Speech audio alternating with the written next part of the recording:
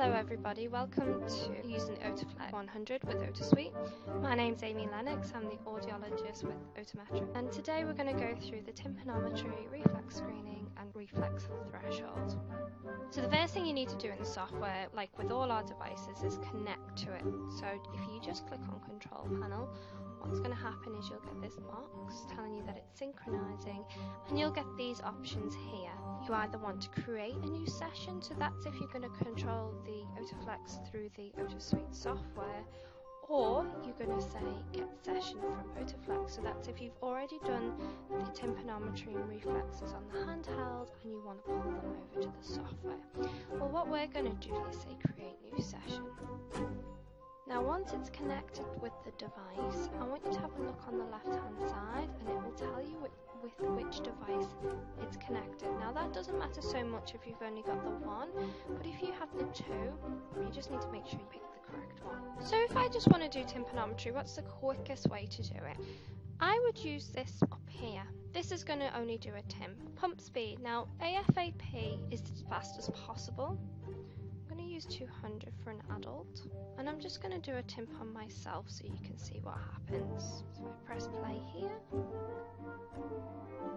And you can see in the top right hand corner that tells me that I've got a nice seal, and now the probe's out of my ear. I don't have a nice seal. Here are my results here: tympanic peak pressure, compliance, tympanic width, and ear canal volume. Say for example you have slightly different classifications for A, B, C, you can just change them here. I've actually just tested my left ear and it's come up on the right.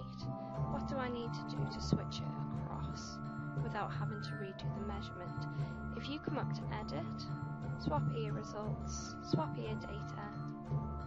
So now my right ear has disappeared, and if I click on left, it's jumped across. So as with tympanometry, you can do exactly the same with the reflex screening and the reflex threshold. You can use the manual setup here on the left hand side of the screen. In the threshold screen you've got the auto settings, so it'll just go through 501, 2 and 4 on whatever you ask it to do. Or you can manually select your frequency and level. The easiest and the most efficient way to do reflexes, however, is to use your user tests.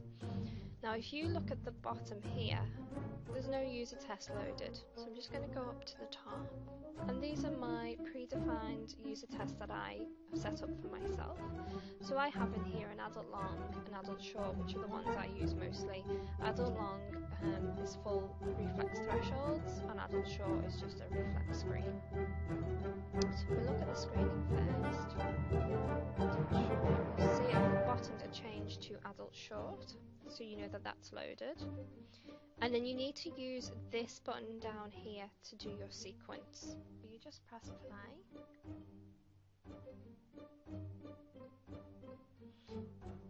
And what that has done is run a sequence that I've already preset it to do. So I've asked it to do a 1 kHz screen and a Tymp. Now I want to do some reflex threshold testing. The quickest way for me to do it is to again use my preset reflex threshold user test. So just go into test selector, adult long in my case, and then you just press play at the bottom here.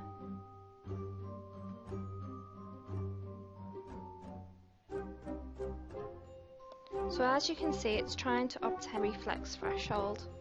You can change the criteria and the thresholds that it looks at if you go options.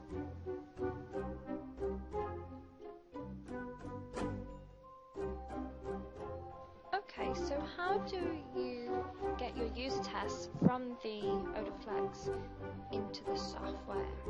What you need to do is go to the Otoflex itself and load the test settings that you want to use.